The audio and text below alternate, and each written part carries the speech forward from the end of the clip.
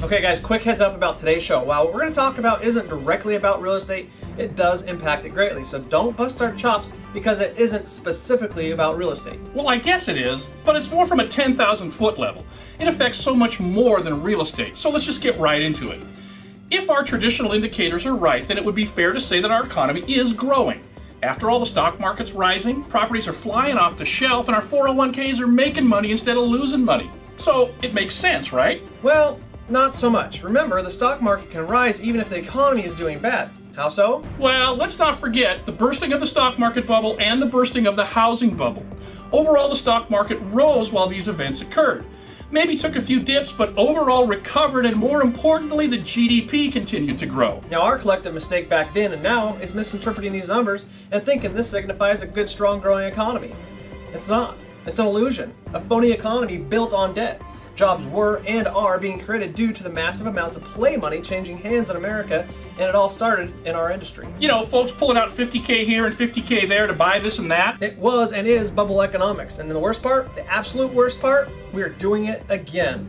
And don't get it twisted, guys, we haven't learned from our mistakes. This phony economy, this one right now, is built on mainly government debt.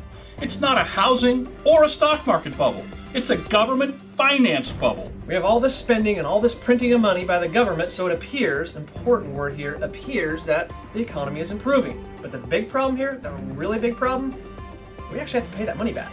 So what happens when you actually have to pay the money back? Well, all the prosperity, jobs, and stocks that were associated with this finance prosperity, they go the way of the housing market. The results will be the same. It's just another bubble, and just like the stock market bubble and the housing bubble, all that fabricated success evaporates into thin air, because that's what it is. Thin air.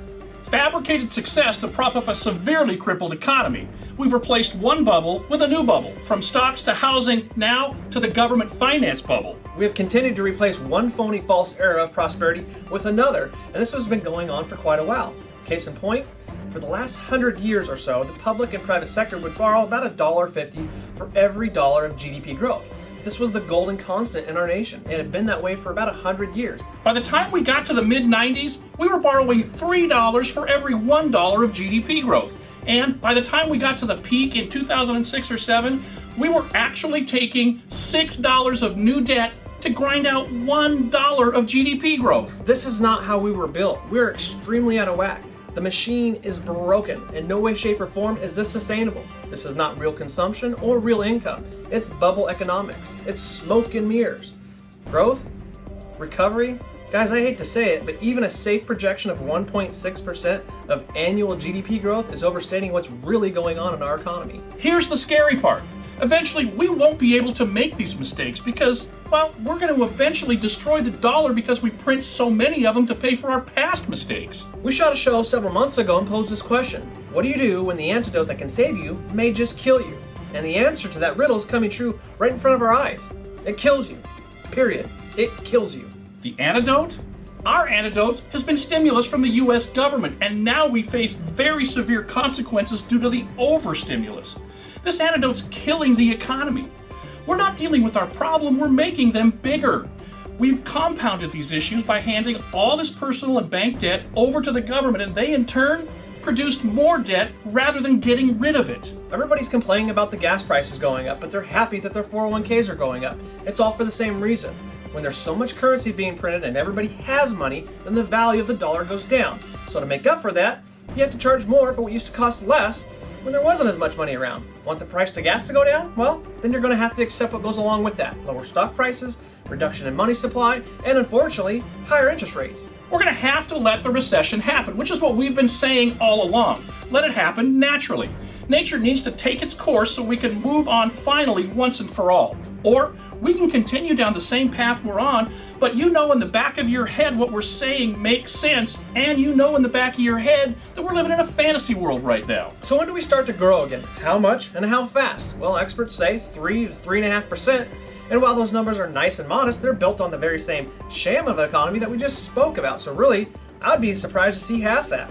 1 to 2%. And when we're finally forced to stop borrowing and spending, then and only then will the merry-go-round stop. At that point, investors will stop buying U.S. investments. After all, people don't want to own U.S. Treasury paper that returns at a rate of only 0.8%. The inflation rate for the past 15 years has been 2.5%. It doesn't make sense. When you pull your money out after 5 to 10 years, you're actually upside down once you account for inflation.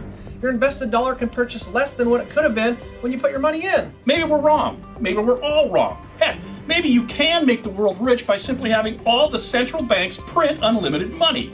If that's true, then we've been doing it wrong since the dawn of time, or at least for the last several thousand years. But the truth is, you can't. No matter how many government officials tell you differently, bubbles burst. They do.